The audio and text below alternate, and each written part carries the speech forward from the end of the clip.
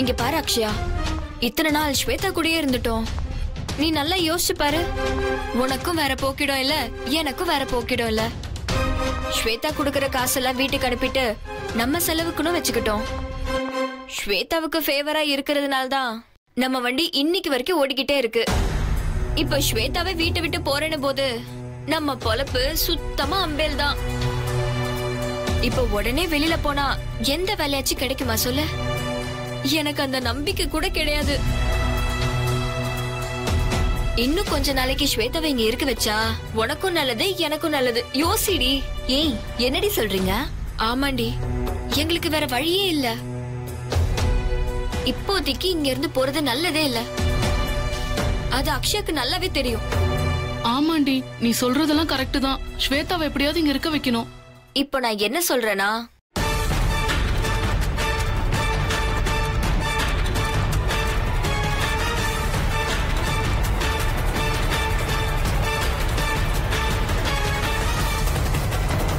எப்படி ஓகேவா?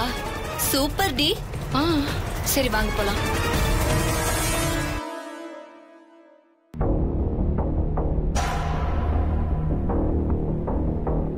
என்ன பேக் பண்ணிட்டீங்களா?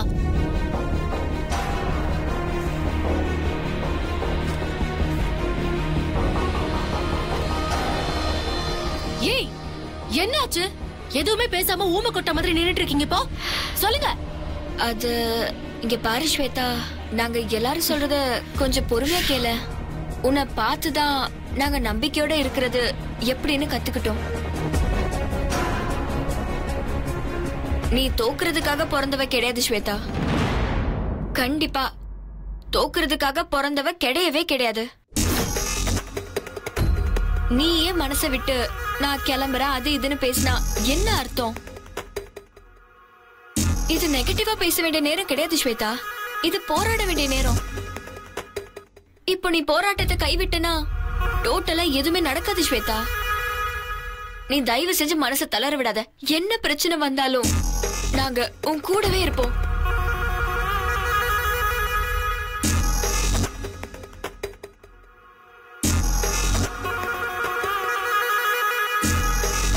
இது சத்தியம். நீ ஜெயிப்ப. நிஷா, கையெடு. என்ன லூசு மாதிரி பண்ணிக்கிட்டு இருக்க? அறிவிசா, இது ஒண்ணும் பெரிய விஷயமே இல்ல ஸ்வேதா. நீ எப்பவுமே ஜெயிச்சுக்கிட்டே இருக்கணும். அதுக்கு நாங்க எப்பவுமே உனக்கு உறுதுணையா இருப்போம். நாங்க உனக்காக எங்க உயிரை கூட கொடுப்போம்.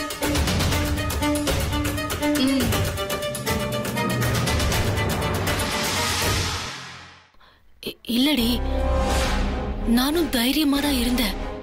ஆனா தோத்து போக மனசுல இருக்கிற பலம் குறைஞ்சுக்கிட்டே வருது. நானும் சுந்தரம் சொன்னதுல ஃபிங்கர் பிரிண்ட் ஒத்து போகும்னு நினைச்சேன். ஆனா எப்போ அந்த டாக்டரை பத்தி பேசணும் அப்பவே என் மனசுல இருந்த நம்பிக்கையே போயிடுச்சு. இதெல்லாம் தாண்டி நான் என்னதான் பண்ண முடியும்? இங்க பாரு, டாக்டர் என்ன சொன்னாரு? இல்லடி, ஸ்பிளிட் பர்சனாலிட்டியா மாறினவங்க தான் கொலைய பண்ணிருக்கணும்னு சொன்னாரு. கொலையாளி ஒரு பொண்ணுங்கிறதும் உறுதியா சொல்றாரு. அப்போ இப்போதைக்கு தடையும் இல்ல. ஒருவேளை அது வெண்ணிலவா இருந்துட்டா ஏன் நம்ம அந்த வெண்ணிலவை டெஸ்ட் பண்ணி பார்க்க கூடாது?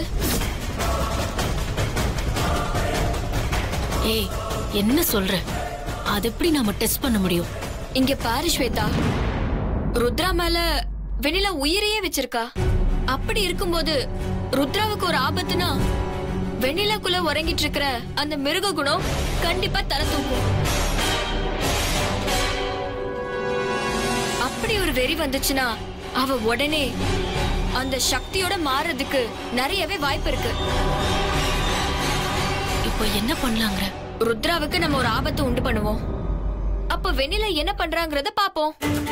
ஒருவேளை அவளுக்குள்ள அந்த மிருக குணம் இருந்துச்சுன்னா ஆட்டோமேட்டிக்கா அவ மாறதானே செய்வா.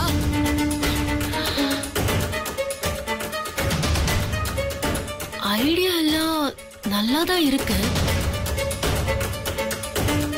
ஆனா ஒவ்வொரு தடவையும் முடிவுதான் நமக்கு பாதகமாயிருக்கு. இதுலயும் தோற்று வேணும்னு என் மனசுக்கு ஒரு மாதிரியா இருக்கு நிஷா. இங்க பாரு ஸ்வேதா, நீ ஏன் மனசை விட்டா எப்படி? நாங்க இருக்கோம். நீ எப்பவுமே ஏதாவது டெஸ்ட் வச்சுதானே நடக்குமா நடக்காதான்னு எல்லாம் யோசிச்சு பாப்ப. அது மாதிரி இது ஒண்ணு பண்ணுவோம்.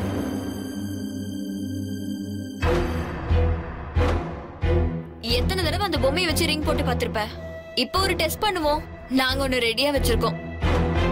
என்ன வச்சிருக்கீங்க? பிரியங்கா, அந்த ஏரோ போர்டு எடுத்துட்டு வா. ஓ,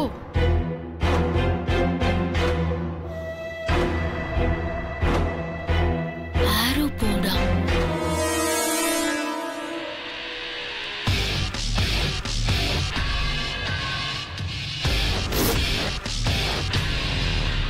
ஏரோ போர்டு எதுக்கு? இந்த ஏரோ போர்டை ஒரு இடத்துல பிக்ஸ் பண்ண போறோம். இந்த போர்டு சென்டர்ல ஏரோ த்ரோ பண்ணுவாங்களே, அது மாதிரி அத நீ த்ரோ பண்ற. உனக்காக ஒரு சேஞ்ச். சின்ன வளையத்துல வேண்டாம், நடு வளையத்துல போட்டா போதும். முழிச்சு பாத்துட்டு இல்ல, கண்ணை கட்டிக்கிட்டே. ஏய், ஏதாவது நடக்கிற கதையா பேசு. இதெல்லாம் எப்படி நடக்கும்? கண்ணை கட்டிக்கிட்டு எங்கேயாவது கரெக்டா த்ரோ பண்ண முடியுமா? அதுவும் அந்த வளையத்துல. அத பாருங்க, அது எப்படி இருக்குன்னு. உன் மனசுல நடக்குங்கிற எண்ணம் இருந்துச்சுன்னா நடக்கும். ட்ரை பண்ணி தான் பாரு.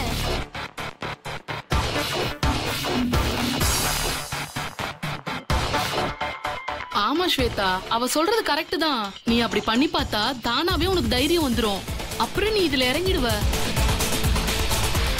சரிவா, நம்ம அந்த ரூமுக்கு போலாம். இங்க பெரிய அளவுல இட வசதி கிடையாது. அங்கனா கொஞ்சம் கம்ஃபர்டபுளா இருக்கும்.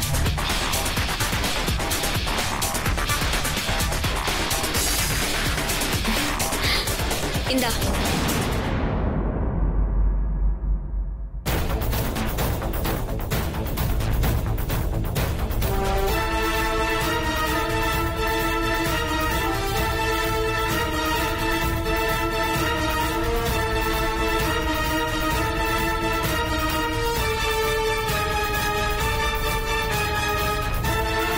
இப்ப த்ரோ பண்ணு ஸ்வேதா. த்ரோ பண்ணட்டுமா? ரெடி? 1 2 3.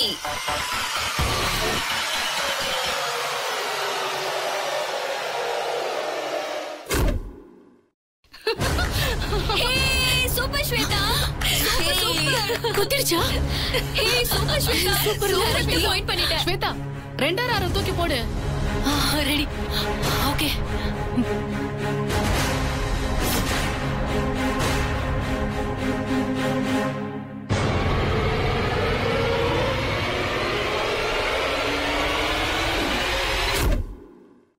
இதுவும் கரெக்டா பட்டுருச்சு ஸ்வேதா. சூப்பர். சூப்பர் ஸ்வேதா. ரெண்டும் நல்லபடியா பட்டுருச்சு. இப்போ மூணாவது ரொம்ப முக்கியமானது. இதுவும் கரெக்டா த்ரோ பண்ணிட்டேன்னு வச்சுக்கோயேன். அதுக்கப்புறம் நீ தான் கண்டிப்பா ஜெயிப்ப. அதுல எந்த விதமான சந்தேகமும் கிடையாது.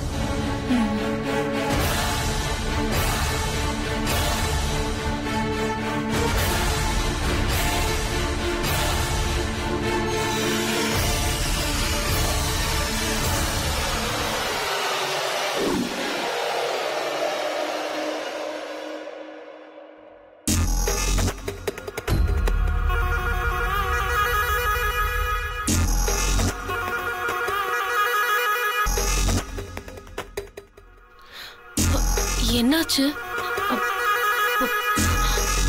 கண்கட்ட அவுத்து பாரு.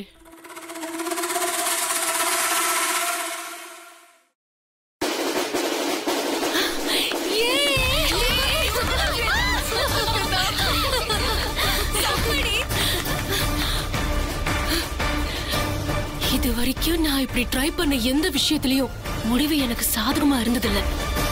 ஆனா ஃபர்ஸ்ட் டைமா எனக்கு சாதகமா வந்தது எனக்கு ஒரு புது நம்பிக்கையை கொடுத்திருக்கு. அப்போ கண்டிப்பா நான் இறங்குறேன். வெண்ணிலாக்குள்ள அந்த அதீத சக்தி இருக்கா?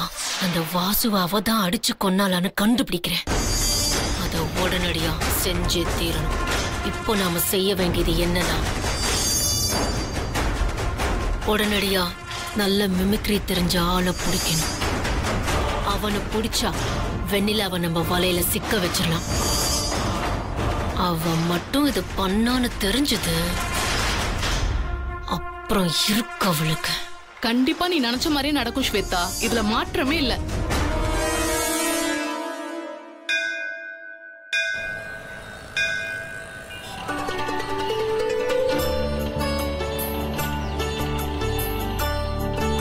அக்கா நெய் விளக்கு தாங்க. இந்தம்மா.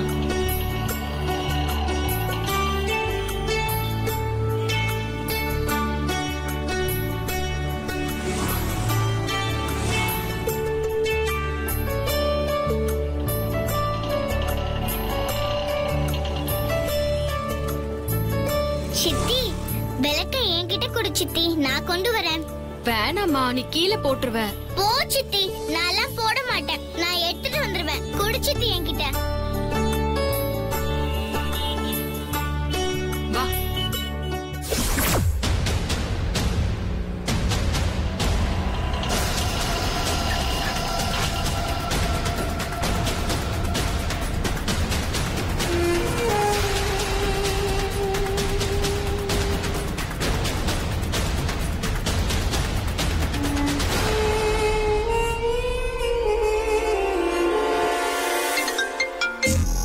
சொல்லு மேடம்.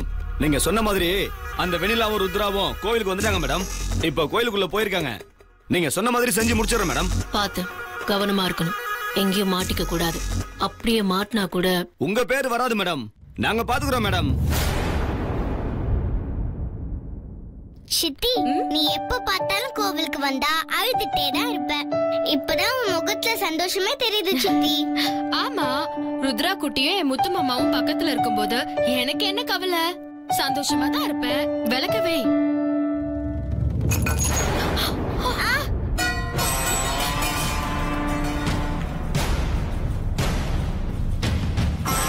என்ன ருத்ரா நீ ஏன் விளக்க கீழே போட்ட? இப்படி எல்லாம் பண்ண கூடாது.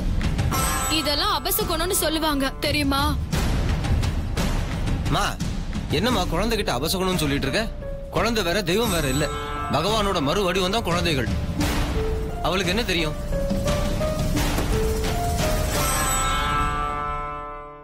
இந்த சின்ன வயசுல ஆர்வமா விளக்கு போட வரேன்னு சொன்னதே பெரிய விஷயம். இப்ப உள்ள குழந்தைகள்லாம் கையில செல்போன் வச்சுட்டு கேம் தானே விளையாடுறது. அவளை எதுவும் சொல்லாம நீ போய் வேற விளக்கு வாங்கிட்டு வந்து ஏத்துமா. சரிங்க சாமி. ருத்ரா குட்டி நீ இங்கே இரு, சித்தி போய் விளக்கு வாங்கிட்டு வந்துடுற.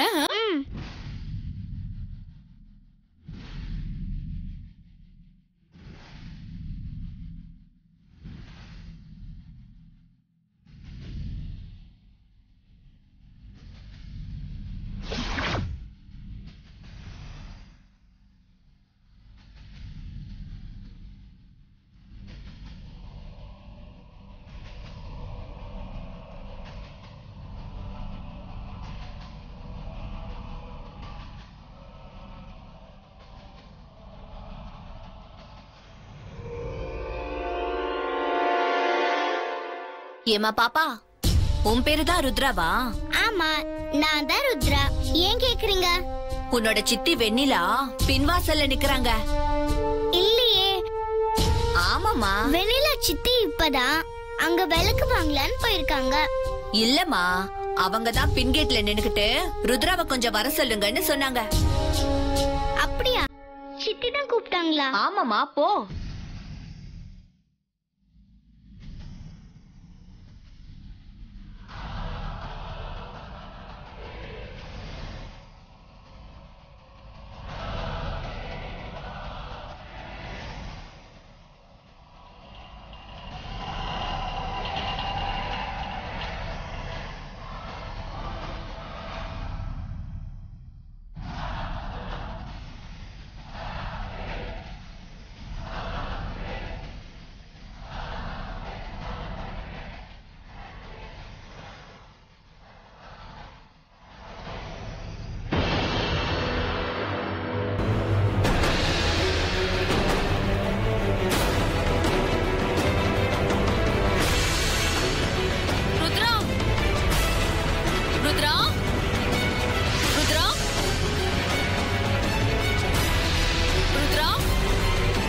ஏமா, உன் கூட வந்துச்சுல சின்ன பாப்பா, அந்த பாப்பாவை தூக்கிட்டு ஒருத்தன் ஓடுறாமா. என்னங்க சொல்றீங்க? ஆமா, அந்த பக்கம் தான். ஓடுறா, போமா, சீக்கிரமா போ. ருத்ரா,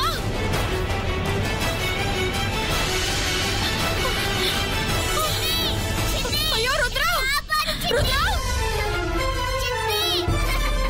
ருத்ரா, டேய் விட்றாவல. ருத்ரா, ருத்ரா, ஐயோ நில்லுடா. ருத்ரா, ருத்ரா, ருத்ரா, ஐயோ ருத்ரா, எனக்கு காப்பாத்து சித்தி. எனக்கு காப்பாத்து சித்தி. ஐயோ கடவுளே, ருத்ரா காப்பாத்து. ருத்ரா, ருத்ரா, ருத்ரா, ருத்ரா, நில்லுடா. யாருடா நீ? ஏன்டா அவளை தூக்கிட்டு போற? யாருடா நீ? நில்லுடா. ருத்ரா, ஐயோ நில்லுடா. ருத்ரா, சித்தி ருத்ரா,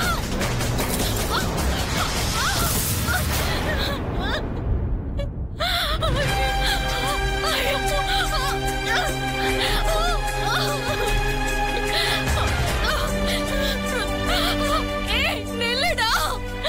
ருத்ராவை கொடுத்துரு. ஐயோ யாராவது அவனை பிடிங்களே. போலீஸை கூப்பிடுங்க.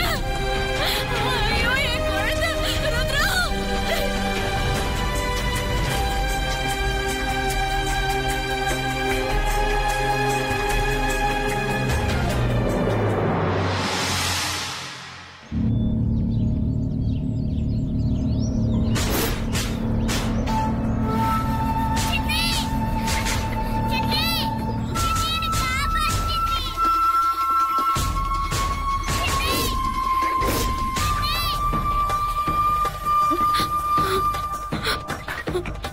ருத்ரா,